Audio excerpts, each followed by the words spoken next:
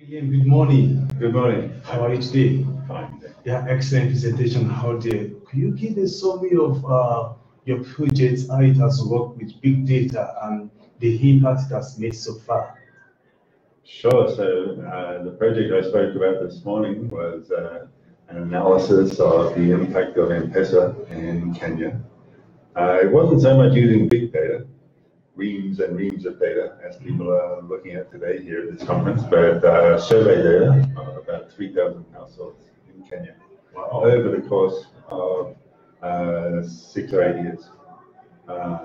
We've looked for evidence of the ways in which M-Pesa has changed the lives of Kenyans in real and important ways.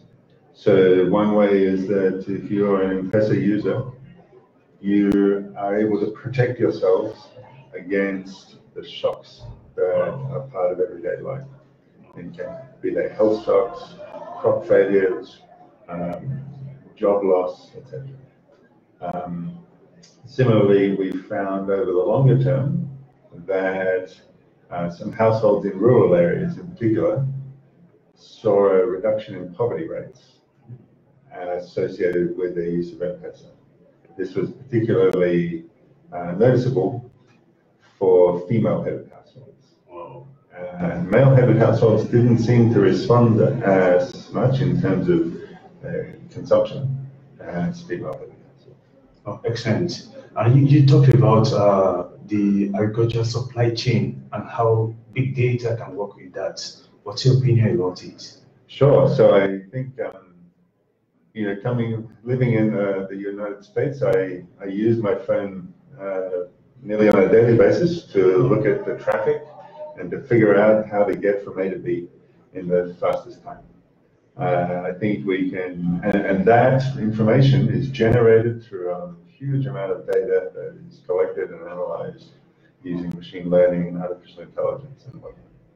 So that kind of idea could be transplanted, if you like, to use an agricultural term, here in Kenya, to look at ways in which the agricultural supply chain can be made more efficient.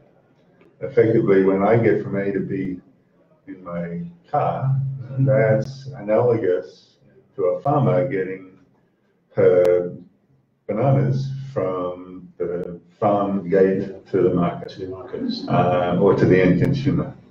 That's a logistical problem that involves many people making decisions along the way. It's conceivable that you can use big data to improve the efficiency of that process, with each person along the way exploiting the information they have. Oh, excellent. Thank you so much, William, for joining us. My pleasure. Thank you.